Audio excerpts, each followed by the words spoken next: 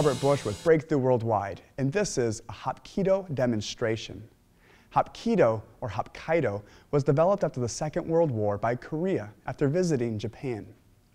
It's a unique martial art all to itself that focuses on self-defense. We're going to do a couple demonstrations today of defenses against an opponent. To start with, we're going to do a defense against a punch. As the opponent punches, I'm going to move out of the way and stop the opponent. Then I'm going to strike to disorient. From here, kicking to move balance. Landing with a strike to the neck, coming around, and finishing with a fatal strike, boom, to the spine. Let's look at that a little faster.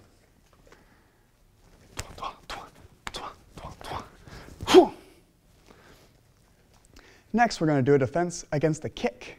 As the opponent kicks, I'm going to move out of the way, moving his leg, spinning to the strike to the heart.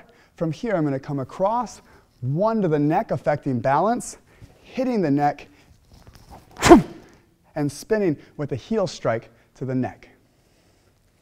Finally, when you're in close and you're in tight quarters, you have to use different movements. As he reaches around to grab me, I'm stuck, but my hands are still free. I'm going to pin them together, loosening the grip, sliding my arm through, manipulating his body, striking with the knee, and finishing again with a large strike to the neck. Let's look at that a little faster. He grabs, I loosen the grip, come across, spinning, strike, boom, and finish. Once again, this is Robert Bush with Breakthrough Worldwide, and this has been a Hapkido demonstration.